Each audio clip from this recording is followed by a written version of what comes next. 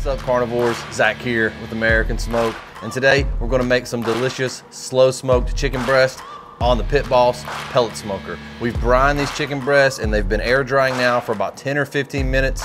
We're going to go ahead, get them patted dry, season them up, and get them into the smoker. Today we brined these chicken breasts for 2 hours with the leftover Lane's brine seasoning that they sent us for our turkey. I did 2 turkeys with it. Both of them were about 10 pounds a piece, and I had a little bit left, so I thought, why not brine some chicken breasts? So here we are today. Let's go ahead and get these things patted dry, seasoned up, and into the smoke. They've been sitting out for about 10 or 15 minutes, so they're pretty dry. We just want to make sure that we don't steam our chicken, so we want to get it good and dry. As far as this tenderloin right here is concerned, if you want to remove that, that might overcook a little bit. It's not going to be that overcooked because, one, I brined this meat for 2 hours, which imparted a whole lot more moisture in it, which is going to reduce our chances of over smoking. And 2, I'm just not that picky, so I like to leave my tenderloins on there. You can see a lot of that seasoning got left over onto these chicken breasts, even though we did rinse it off.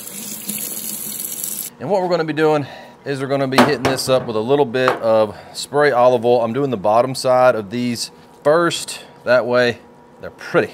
Just a quick little spray down, then we're going to be hitting it up with a little light dusting of salt. And then we're going to be using something new today. We got some grill glitter. It's called the pork seasoning, but the guy that made the seasoning sent me a message the other day and was telling me that he tried it on some chicken breasts and it was phenomenal. So I had some chicken breasts and I like phenomenal. So we're going to go ahead and pop that on there. This is very herby. It almost has kind of a Mediterranean taste or Mediterranean smell, which goes along with that Lane's BBQ Brine. It had a Mediterranean type of a smell. So lots of herbs, spices, no sugars, so you don't have to worry about it burning in the pit. And then because I like a little kick of spice, we're going to be using a little bit of the original grill glitter as well. And this is going to give us a little more color onto our chicken breast. Grill glitter, hard to say 10 times fast. And then we're going to do the same thing on the other side.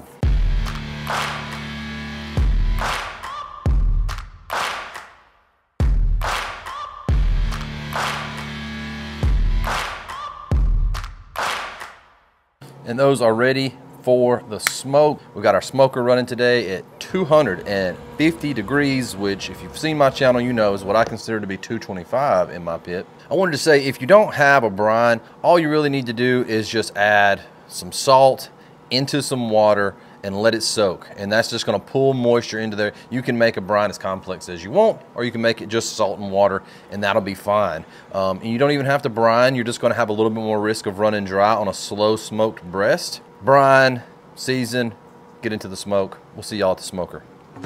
Okay, so we're gonna get these into the pit. I've got my pellet tube in here today, burning some apple wood and some apple pellet mix. All right, so my thickest breast is right back here, and I've got it towards the back of the chamber. We're just gonna get a meter into the thickest portion of that breast, try to get it right in the center, and that's all there is to it. We're gonna be back to these, probably taking them out in about an hour. We'll see y'all then.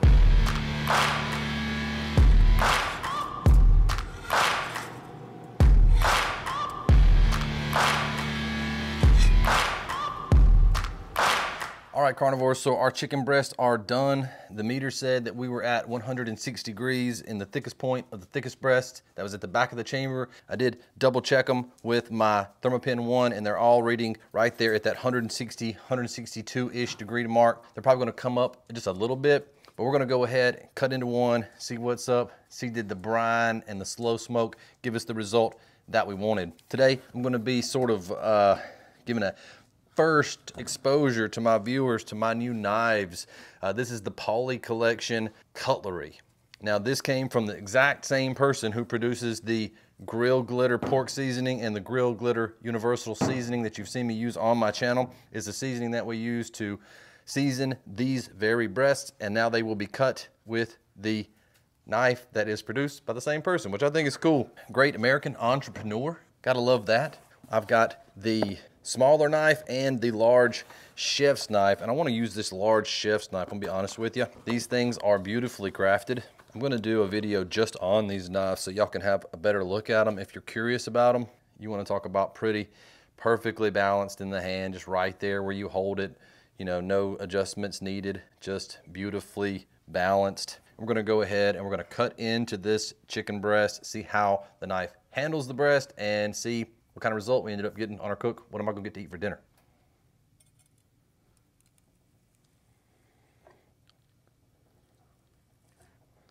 I mean, like a razor's edge. These things are crazy sharp.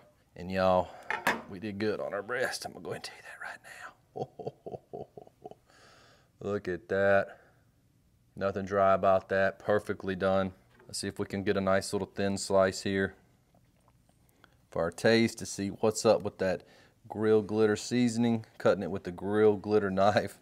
I know, Keith, I know you appreciate this. Y'all show some love to Keith. Go follow the links below. Great company, all American, pursuing that American dream, producing great products. Wow, let's give it a bite, see what's up. Wow, tender, super juicy, great flavor from the grill glitter seasoning combo. Just the right amount of heat. Got that real herby flavor from our brine and from the pork seasoning. Dear Lord, that's good. Great knife, great seasoning, great chicken. Great to have y'all. Thank y'all so much for watching. I'll see y'all in the next video.